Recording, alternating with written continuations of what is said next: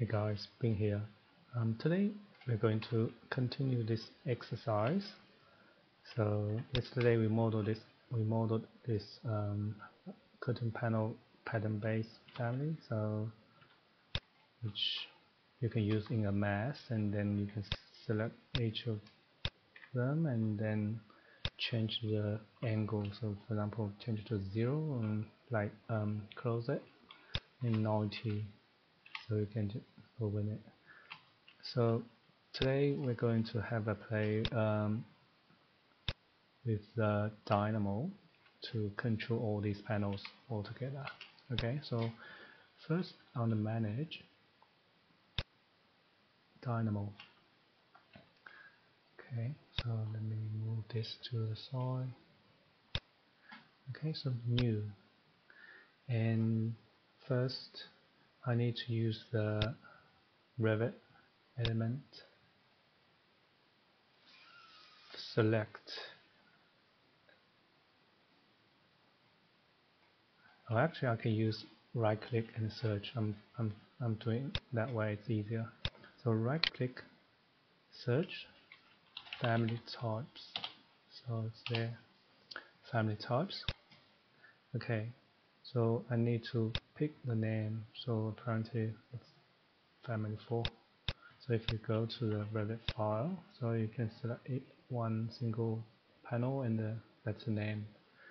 Okay, so and also change that to menu. So I don't want it to run automatically. So, and then the next step is select all these family types, this family. Okay, so right click, family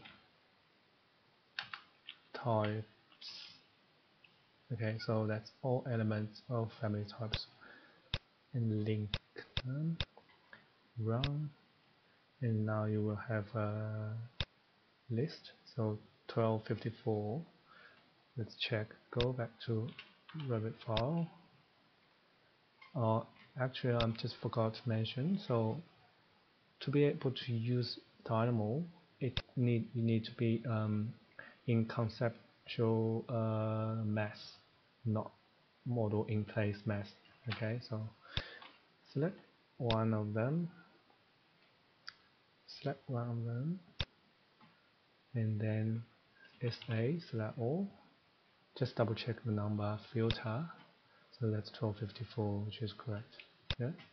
And now the next steps is right click, search, set parameter, so yeah, you don't need a space, file name, and then link this element to element, and then we need a parameter name. So if I check this, that's a because a is a text, so we need, so double click here, and we need to do it like this. Yeah, not sure how to pronounce this one, but yeah. So that's A. So that's a name. So if it's a number, you don't need that thing. But yeah, connect this to parameter name. Now we need a value. So for the value, we need a create a list. So double click. So here I want to create a list from 1 to 1 to 90 degrees. Also maybe 0. Okay, 0 to 90. So and 1. So if you look at here, and this will create a, if I run, this will create a maybe to 90. Yeah, that's fine. Just do it like this. So this will create a list contains all these number, and because we need that many numbers, so we right click, cycle CYCLE, and then connect this in the amount. So double click, 90, it's about 12, 13, 14, maybe 14. connect and run. 12, yeah, just enough for that, so that's enough. And then if I connect this one to the value and then run, so this will take probably half a minute, so run.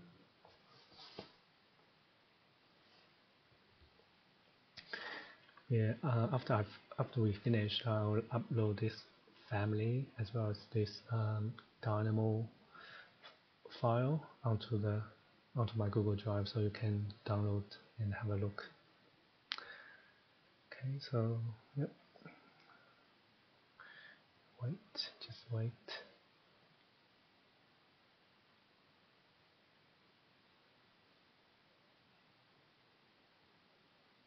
Yeah, my computer is a little bit old, so slow.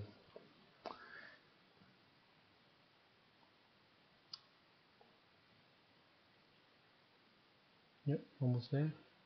Okay, so that's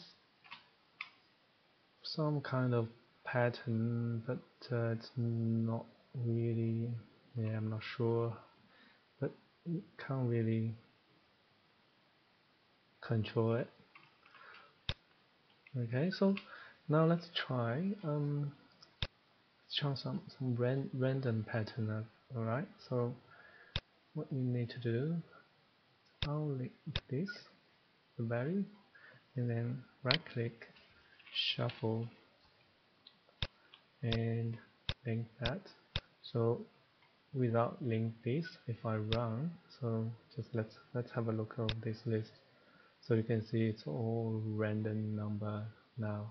But before this step, if I check here, so it's from 0 to 90 and then go back to 0. So some kind of pattern here, but this is totally random. So if I link this to the value and wait another 30 seconds,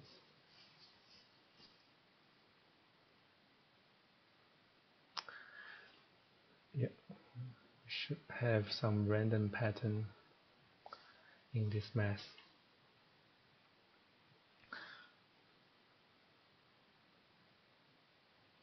So this is a very like generic or very common procedure to get some random parameter in your family. So any family, not only the mass, if you have some family, normal family with instance parameter in your project, you can use this method just to get all the select all the family, set parameter by name. So this is the result. So if I okay, so you don't need to do it individually. Yeah, and if you can still, as long as it's on menu, you can still just go into your project.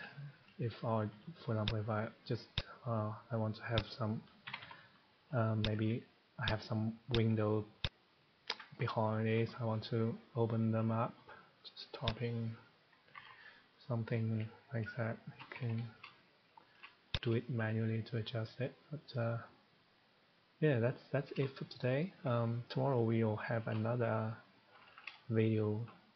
Let's do a little bit more experiment of using Dynamo to see if we can achieve something different. Okay, so that's it for today, and I'll see you next time. Thank you.